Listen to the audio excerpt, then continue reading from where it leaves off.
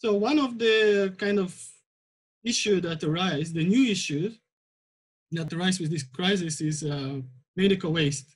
So maybe you already see that the masks are everywhere, and they first they end up on the street, and then in the rivers, and then in the oceans.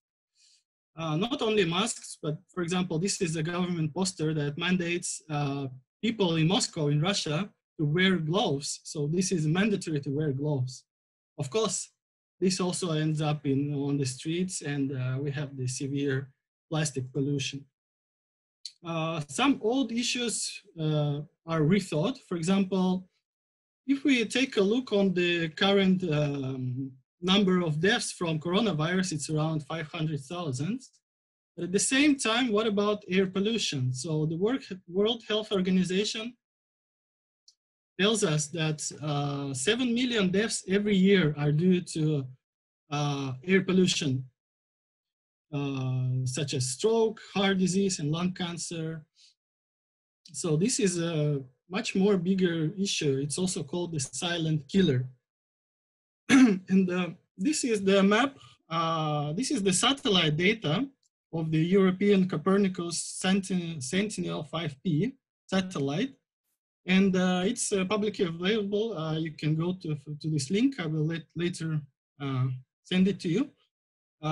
You can, in real time, kind of check how the NO2, the air pollution, is concentrated in various regions of the world.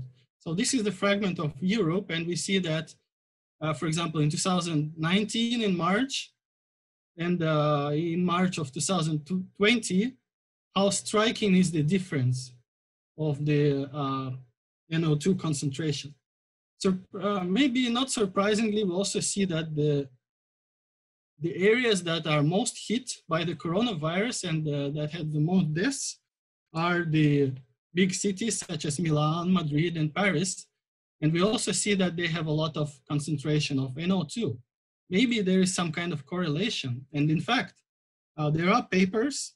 So this is the example of paper where researchers look at the correlation between the nitrogen dioxide levels and how it contributes to the coronavirus. And indeed, they say that the results indicate that the long-term exposure to this pollutant may be one of the most important contributors to fatality caused by COVID-19. So looking at this problem, actually nowadays citizens, they notice that the air is cleaner and they don't really want to go back to the business as usual. So some citizens, they say that we want to keep our cities more clean, and they would vote for restrictions of vehicles in the city centers and so on. Also, I think that this crisis reminds us of more existential issues, such as climate change, of course. Because with this crisis, when you see that people are dying and it's really happening, and the nature, it doesn't care whether you believe in science or not, it's the same for climate change, right? So it's really happening, it's really deadly, and if we are not acting upon it, it's irreversible. So I think that we are now on kind of like a critical juncture, on the crossroads. So we can go back to the business as usual and regrow our economies and so on, and start life as usual with emitting our CO2 and so on. Or we can go to a more sustainable future, to the sustainable development. So I think that this is the moment for action, this crisis. It's a kind of window of opportunity.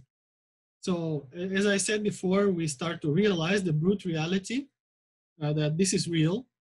So we can ask ourselves, okay, so how do we act?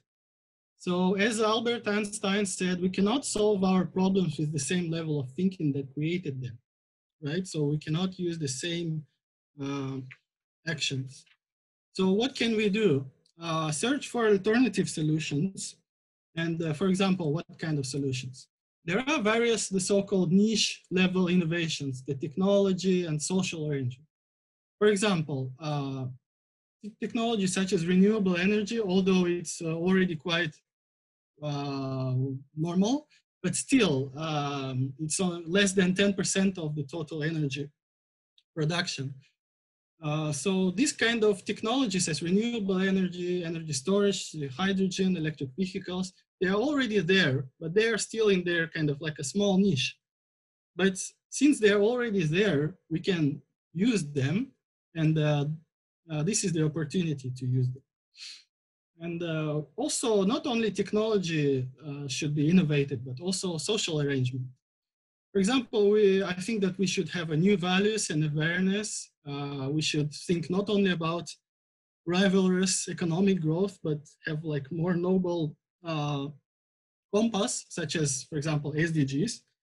And a lot of researchers, they argue that the participation and the behavioral change of all global actors and urban actors is important. So we are all in the same boat. And basically what we need is to reform our institutions so that they also arranged in the same way. So I think that suddenly during the crisis, we see that these niche solutions actually seems much more viable. And how can we implement them? Well, I think that we need to innovate our governance on different levels, like the city government, the governance, national governance, global level. And in that case, we just got to try. And this is our opportunity for change.